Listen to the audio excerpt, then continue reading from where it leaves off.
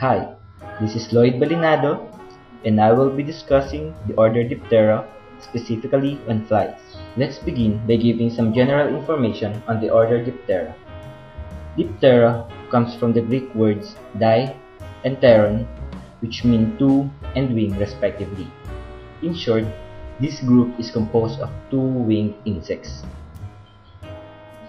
Order Diptera has more than 100,000 known species and is considered as the fourth largest insect order after the beetles, butterflies and moths, and bees and wasps. Dipterans are considered as true flies. Common names of the members of this order are written as two words. Examples are crane fly, rubber fly, bee fly, moth fly, and fruit fly. On the other hand, non-dipteran insects with fly in their names are written as one word. Examples are butterfly, stonefly, scorpionfly, dragonfly, sawfly, and whitefly. Let's now discuss the basic anatomy of flies. Like all insects, a housefly's body is covered with a hard exoskeleton of chitin and is divided into three sections: the head, thorax, and abdomen. A pair of large complex eyes covers most of the housefly's head. Each eye is composed of 3,000 to 6,000 simple eyes, which provide an excellent mosaic view of everything to the left, right, front, and above the fly. Houseflies also boast three additional simple eyes called ocelli, located between the two compound eyes, which are responsible for keeping track and moving towards sanded areas. Houseflies depend on their keen sense of smell, provided by their antennae. For tasting and consuming meals, the insect uses its proboscis, a plunger-like appendage that extends from the bottom of the head. Two small antenna-like feelers, called maxillary palps, allow the fly to taste its food. The end portion of the proboscis, called the labellum, terminates in a spongy mouth where the fly slurps its food.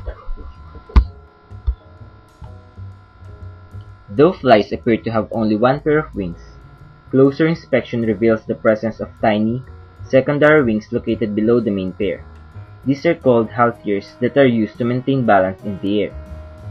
If one halter is removed, the insect can only fly in circles.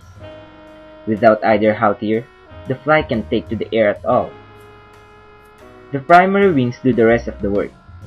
It provides enough power and precision for instant lift-off and complicated flight movements. A housefly's wings are delicate instruments. Perhaps you've seen a housefly cleaning them. This is because even the smallest piece of food caught on the wing's thin surface can throw a fly off balance during flight. And then there are the legs, which the fly uses to taste everything it lands on. Tiny hairs or spines on the end leg segment work like human taste buds. For this reason, you can often spot houseflies walking around on potential meals. If you happen to observe the same fly walking on the wall or ceiling, then you saw the other portions of the legs in action. The bottom of the housefly's feet boasts tiny gripping claws and moist suction pods called pulvilli, which allow the fly to land almost anywhere. The abdomen contains other key organs, including an egg-laying ovipositor in females and a sperm-depositing adiagus in males, which both remain retracted when not in use. Let's now discuss the life cycle of a fly. Here's a video taken from the web discussing this topic with housefly as the presented organism.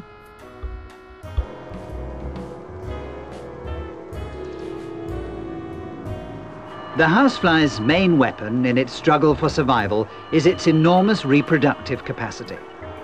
The female lays its eggs in dunghills, manure pits, refuse dumps, or wherever else it can find decaying organic matter. The legless larvae or maggots hatch out after 12 to 24 hours.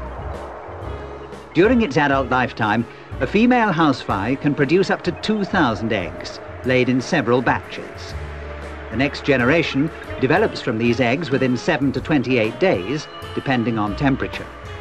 After 3 molts, the maggot pupates. It forms a barrel-shaped puparium in which it transforms into an adult fly. When it's ready to emerge, the adult fly pumps body fluid into a sac on the front of its head. The fly uses this inflated sac to rupture the pupal case and escape from it. The adult females begin to lay eggs a few days after emergence. There may be as many as 12 generations a year. So where do flies live? Houseflies are usually less common in polar or cold regions. Large numbers of this group can develop in poultry houses and around barns and feed where animal wastes accumulate. Around the home, houseflies can develop in garbage and piles of fermenting lawn clippings. Just like the houseflies, many other species of flies are found living on decaying matter. Other species live in other habitats, like the fruit flies, which usually develop in fruits. With regards to the global presence of the group, flies are distributed worldwide, and are found less common in polar or cooler regions. What are the adaptive and defensive structures and behaviors of flies? The eyes of flies are among the most complex in the insect world. They are compound eyes with many individual facets, each representing a separate light-detecting unit. The light reflected from the eye of a horsefly can form a rainbow. Flies taste, smell, and feel with the hairs that cover their bodies. The hairs on the fly's mouth parts and feet are used for tasting. Flies taste what they walk on. The eyes of a fly do not have eyelids, so flies rub their eyes constantly with their feet to keep them clean. Flies walk on smooth surfaces using sticky soft pads that act like glue. This allows them to walk on vertical glass surfaces and upside down. Let's now identify the roles of flies in the environment. Flies are very important in consuming and eliminating dead bodies of animals. Flies are also essential in the conversion of feces and decaying vegetation to soil. Flies serve as prey to many other animals, and some aid in pollination. But because of their habits of being attracted to feces and garbages, flies have been implicated in the transmission of disease such as dysentery, typhoid fever, and cholera. Let's now give some examples of flies. Housefly is the most common of all domestic flies, accounting for about 91% of all flies in human habitations, and indeed one of the most widely distributed insects found all over the world. Fruit fly is considered as the most abused fly, for it is often manipulated in laboratory experiments. On a recent trip to Kenya last 2010, a wingless fly was rediscovered. This was the terrible hairy fly, which has only been collected twice before, in 1933 and 1948. Tsetse flies are carriers of the sleeping sickness disease that affects the human nervous system, especially of those living in Africa.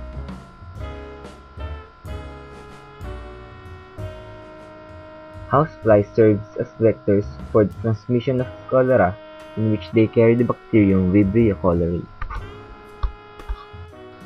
What makes flies extraordinary?